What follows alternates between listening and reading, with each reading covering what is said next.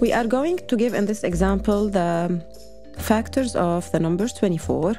In order to find the factors, the easy way to do it and not to miss any number is to start from both sides. For example, 24, it's like 1 times 24, it's 24. So we just write 1 times 24. And then we go in an increasing way where we start with 2. Now, since 24 is an even number, then 2 is a factor of 24. And then 2 times 12 is 24. As for the 3, since 2 plus 4 is 6, then 3 is going to be a factor of 24, and we all know that 3 times 8 is 24. Then we have 4. 4 times 6 is also 24. And now, in order to list all of these factors, then we're going to have all of the numbers in an increasing way. 1, 2, 3, 4, 6, 8, 12, and 24. This is when you're asked to list all the factors of a number.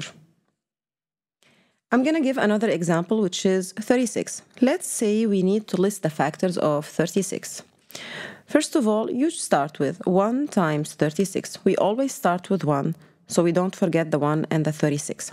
Then 36 is an even number also, and we know that 2 times 18 is 36.